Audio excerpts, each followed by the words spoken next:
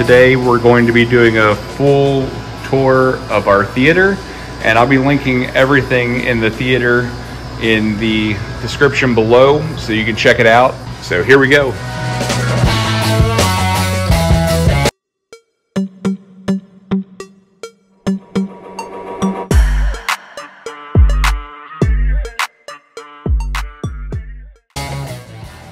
I'm going to start up front before we move to the back of the theater.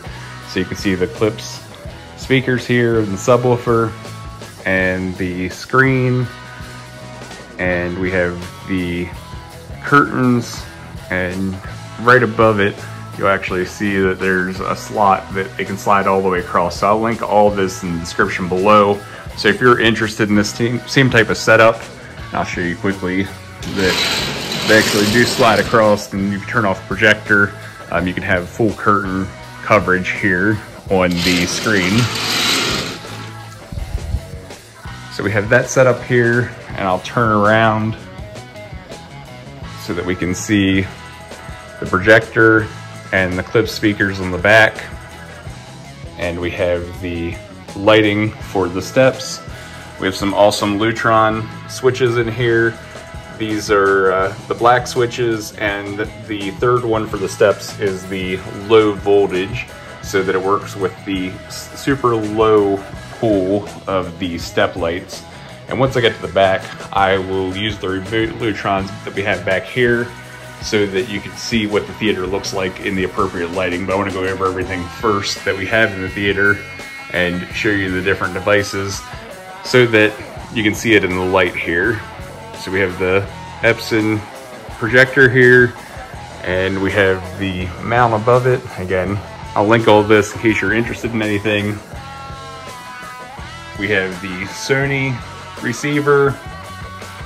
We have a Roku, the Apple TV 4K, the PS5, the Sony DVD and Blu-ray player, and then we have a desktop computer as well hooked up to everything. So we have the full setup here. A lot of Sony products, Apple product, Roku. So we have a variety there. So I'm going to move here to the back. And here we see all the remotes, but we'll focus in on the Lutron. So we have the step lights here. I'm going to save those for last. And then we have the front and back lights. So the front lights are this one right here. So I'll turn this one off. Let me pull it up. And you'll see that once I click it, it starts to dim and turns those lights out. What we actually do is we'll dim these in the back. This is the back remote if we're going to eat back here while we're watching a movie.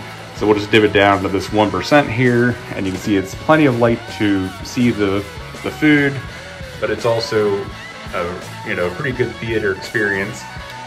I'm going to show you when we dim the steps what that looks like.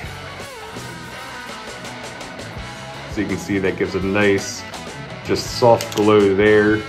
And then we can move over here and look at the back. When you turn off the lights, you can see it's instantaneous that you get this theater experience. I do need to run a little bit of weather stripping or something along the door there to keep that little bit of light out that is out there, but it's not too much. Hey Google, turn off the basement lights. And there you can see it without any lights on out there. We also usually just keep it dimmed, and you don't get that light in here. The step lights look a little brighter on the video than what they actually are. They're just enough that they aren't distracting, but they do go ahead and let you see to walk down through. And the video up front is a 10-foot screen, so it's plenty large. It's not coming through quite with the colors that it would look like, but I'll see if I can just scroll a little bit. I'm not going to put anything on that we'd have any issues with for copyright purposes, but just to give you an idea of what we're looking at here.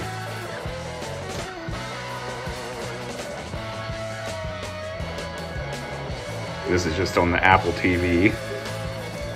So you can see the information here And again, I think the phone's lightening up everything a little bit, but it's a pretty good setup on what everything looks like and gives you a good idea as to what what's available here. So if you liked the video, please make sure you like and subscribe. Again, I'm going to link everything in the description below. If there's anything that you would like to have, a more in-depth video about, please make sure you comment and let me know so that I have a chance to go back and look at that and make a video that you'd be interested in regarding those subjects. Thank you.